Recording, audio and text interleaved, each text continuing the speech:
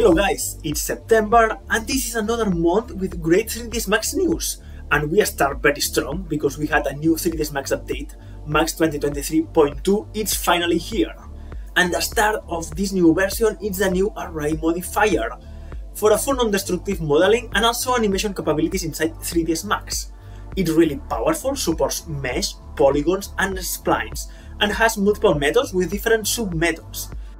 Generally, we have 4 big methods, that is grid, radial, spline, and surface. Inside grid, you can array your objects in 1D, 2D, 3D with 3 different methods, that is total dimension, relative offset, and fill. Inside fill, you can use packing, where if you have multiple elements, will automatically offset each element according to his bounding box. For example, great on these books they have different dimensions, they will be all offset accordingly to the dimension of each specific book. For radial, you have a lot of options as well. You have 3D cylindrical coordinates with equidistance packing if needed. And a spline allows you to pick a spline to be used as a distribution method with count, relative offset, fill, nodes, and segments, with 4 different methods to choose out of a spline. So when the spline finishes, it can stop or continue or do different stuff. You have also the ability to project these objects into a surface, acquiring normals for the orientation. Surface has 3 methods to distribute over vertex, face center, and edge center. And this is not all, you have multiple options to work with individual elements to transform the array based on multiple factors to create all types of patterns.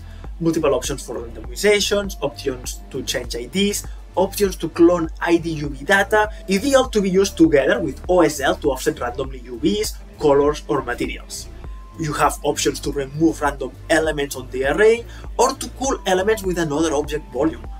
And finally, you can export your array as instance if needed, and because all this is in a modifier, you can create an array of arrays, add pen modifiers, or add any type of transformations on the stack modifier itself.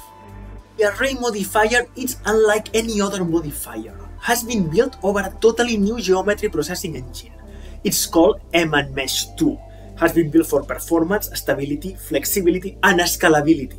And it's a foundation for the future of 3dsMax working with meshes. Array is the first practical implementation of this tech inside 3dsMax, but you will see Mesh2 in other modifiers over the time. But we not only had this new and amazing array, we finally had some animation progress. And that's pretty cool because it has been some time without any change on animation. Lots of fixes and improvements on track view, like auto zoom, interactive update and sync. Cursor time states now persist between sessions. The mini curved editor now frames the timeline correctly when opened, and multiple default changed by user request. Cat received multiple bug fixes, as well different bug fixes on a skin modifier. Delta Mesh operator has been updated to use an improved algorithm, and more stuff. You can check all the improvements on the cool 3dsMax unofficial What's New from Changsoe 1. Something that I don't see mentioned enough is that we had as well important performance on poly to mesh conversions, and this is important because it's making it more efficient on multi-threading.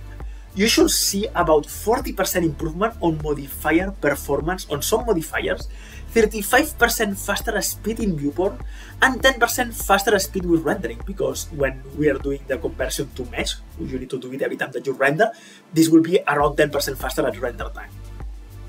Improvements as well on mesh smooth, improvements that will speed up your workflows in 3dsMax.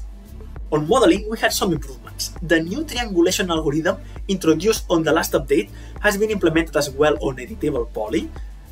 Chamfer, our beloved one, got a new limit effect output to prevent self-intersections.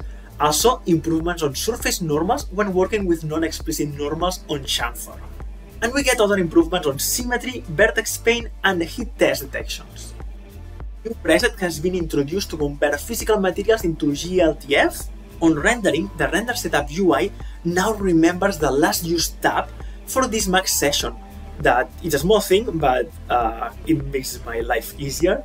There is added support for custom hotkeys to toggle active shape in viewport, and Material Editor UI will remember the state of open and close rollups. It's important to mention that some users had problems when loading old scenes on Max 2023.2. The problem was on the changes introduced on chamfer modifier, Max developers launch a hotfix that is 2023.2.2, and this will fix this important problem. So if you had any problem, please update to the new hotfix. Will fix the loading problems. And again, these are only some of the news on this update, but for a complete list, make sure to read Changso Eun, unofficial 3dsMax What's New. Changso also created most of the videos that you can see in the background. And also from Changso, he created CS Array Maker. It's a very simple to use script that makes full use of the new array modifier, creating some interesting patterns as you can see here. As well from Changso, if you want to learn more possibilities with the array modifier, download the 3dsMax Array Sample Pack with multiple 3dsMax files showcasing some clever examples done with this new modifier. I also created 2 tutorials for my patrons that you will get in Patreon. One is covering the tool itself, array modifier, with multiple scene files to download, like the ones that you can see here on the background, and the other tutorial is focused on possibilities that we have with OSL to changes and variations on the color, material, or UVs on these array elements. Render Stacks is now 2 years old. This popular render manager for 3dsMax, made by Changso, received some improvements and bug fixes with version 2.52. And you can see on Render Stacks website an interview with Ignacio Muller to celebrate the 2 years anniversary, that it's a Barcelona artist that is working in Japan and explains why Render Stacks is his favorite render manager in 3dsMax. Meow released another script, Select by Visibility.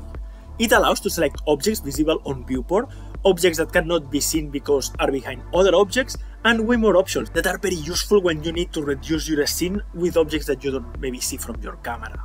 The script costs €5. Sivas announced Final Render Drop 6. It's updated to get direct volume rendering. If you use thinking particles or final fluid, you can render volumes directly without needing to export to VDB first. There is a new material to render fire and smoke based on OpenVDB, a new NVIDIA GPU denoiser that offers temporal denoising, and you can also get Final Render for free with these new features. 3D R&D offer a free script that will search the file for identical materials and list them out, to make it easy to unify similar materials together. An interesting news is that Epic and Autodesk are joining forces with a new collaboration. They aim to accelerate immersive real-time experiences across industries, starting with architecture, engineering, and construction. The first benefit is that Autodesk Revit users will get a free access to Epic Tools Twinmotion. They announced that in the future they plan to develop experience for customers in media and entertainment. Media and entertainment is a division where 3dsMax belongs, so we can understand that in the future 3dsMax will get some of these benefits. Matt Mamita showcased on a Stack group in Facebook a script that he's working on to help create feather rigs. It's really interesting, and I will let you know if he finally releases it to the public. So far, it's only showcasing what it can do. Corona Render did a sneak peek for Corona 9, and looks like a lot of the new features that we saw on V-Ray 6 will make it in Corona as well. You can see that we have procedural clouds, Corona pattern, and way more. And our favorite section, 3dsMax, is only for archviz. Ivan Rastrizhin showcased his work in progress for a Star Atlas concept. Star Atlas is a new strategy video game. He modeled it in 3dsMax and textures are done in Medium by Adobe. Monroe's Edmonds showcased a photogrammetry scan from a dinosaur aimed for real-time engines. It was scanned using a Nikon D850. All the images were processed in Lightroom and using Epic Games Reality Capture to create the 3D model. Then this scan geometry was processed in 3dsMax using the retopology modifier and using the ungrab tools in 3dsMax for the new UV layouts. Monroe said in a Stack group that after trying other softwares like ZRemesher, Dynamesh and others, 3dsMax retopology was the most accurate for this work. And yeah, I can relate. 3dsMax retopology, I have been using it and it's awesome. I don't know if any of you is using it, but I think it's a great piece of software. And we have a lot of Lord of the Rings. Omar Fernandez showcased his work on environments at ILM for Rings of Power in episode 3. As he points out on a Stack, he used 3dsMax, V-Ray and a lot of 3-planar maps to achieve the final result. We have as well Leo Thailand's showcasing one of his environments done in 8 weeks. He was starting from a low-res previous scene. He up-res and sculpted the mountains with a lot of 3-planar maps as well. The work was done in ILM.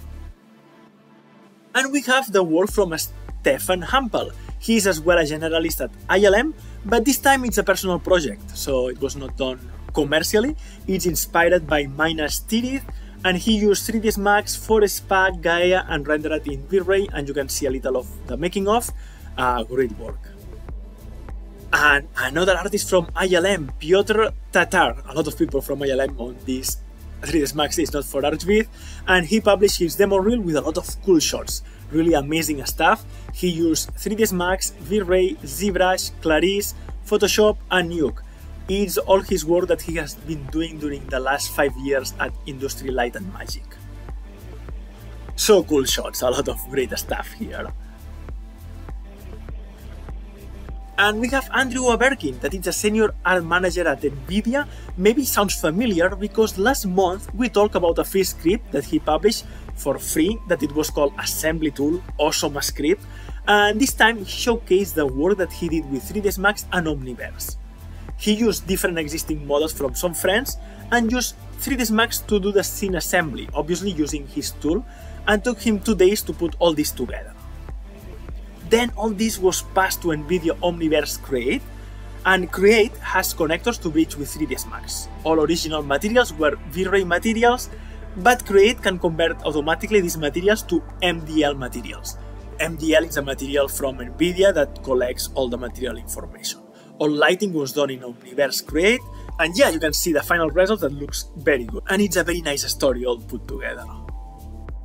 And if you want more material, Shangso Eun made my life way easier. He created a playlist in YouTube with all the cool projects done in 3dsMax, and it's called Made with 3dsMax. Go check it out because there is already a lot of videos with really awesome stuff done with our favorite tool. I did an interview with Alan McKay talking about YouTube, Typeflow, and some of my career. If you want to know a little more about me, check it out. It's on the Alan McKay website, and yeah, it was really fun to do. And that's all for this month, guys. Thanks a lot to all my Patreons. For my Patreons, this time I put together a series of free tutorials where we did these fried potatoes that falls down on the floor, and we have some salt that gets dispersed. This was a question from one of my Patreons. So if you are one of my Patreons, ask me anything, and when I can, I try to do this type of videos. And we finish as well the Tornado tutorial. The Tornado is a series of 9 videos covering this project from start to finish. I think really interesting because we cover a lot of things, and it's not only me giving magic numbers to make it work. You will see how I do everything. It's from starting to finish. I am not cutting anything. It's all the full process and how I think and how I approach different problems as I found them.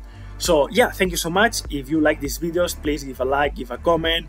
I am missing something. Subscribe if you're not subscribed. And thank you so much, guys. See you soon. Bye.